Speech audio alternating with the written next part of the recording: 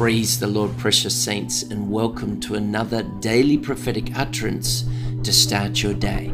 The Lord is saying today, right now, there is someone that is laying in their bed and they're listening to me speak to their hearts right now. You know this word is for you. And another that is driving in their vehicle and they are hearing this message. Yes, this message is for you also. I am speaking to my children. I am speaking to those in their living rooms. I am speaking to those that are walking, even doing exercise while they are hearing this message. I am speaking to my children and I am telling you to stop and quit overthinking and replaying back failed scenarios or feeding the self-doubt or seeing the good in everyone else but yourself. Yes, you deserve more, and I want to give my children more than they could even give for themselves. I am calling you in this hour to submit to me. I am calling you in this hour to trust me once again. I am calling you in this hour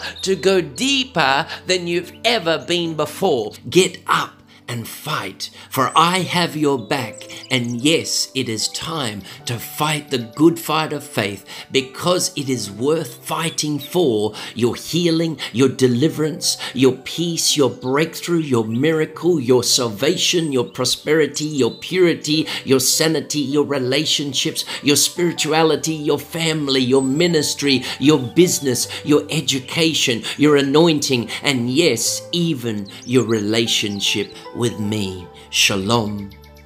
Praise the Lord, precious saints. We thank the Lord for what He is doing. The Lord will take care of all things that are troubling you.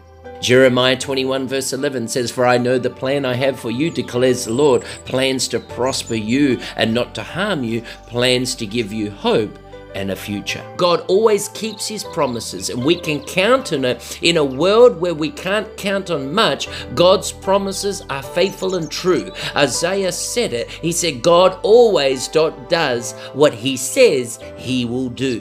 What promises are you holding close to today? You can count on with God. He keeps His promises. According to Isaiah 25 verse 1, "O Lord, I will honor and praise your name, for you are my God, and you are such a wonderful things that you do. You planned them long ago, and now you have accomplished them." Hallelujah.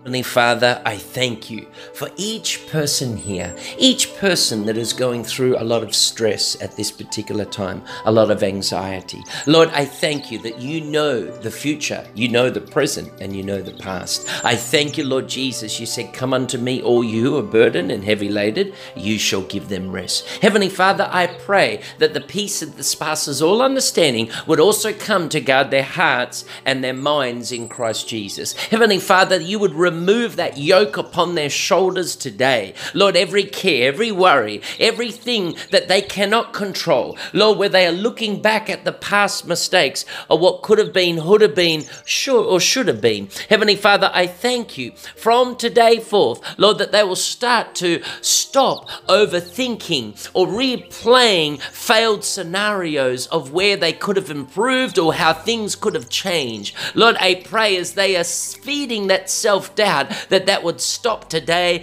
in the name of Jesus Christ. And Lord, that they would start to see each other and their own lives as you see them. Heavenly Father, I pray that as they release this burden today, that you would fill them with your love, with your peace, with your joy today. In Jesus' mighty name we pray. This is Pastor Robert Clancy from Narrow Path Ministries in Perth, Western Australia. It is time to catch the fire of repentance revival as we prepare for the coming of our Lord Jesus Christ. And if you've liked this post, then I encourage you to subscribe if you haven't already, or forward to a friend that they may be blessed, especially one that you know is going through a stressful time, because God is speaking to His people in this very day. God bless you from my family to yours. Shalom, shalom, shalom.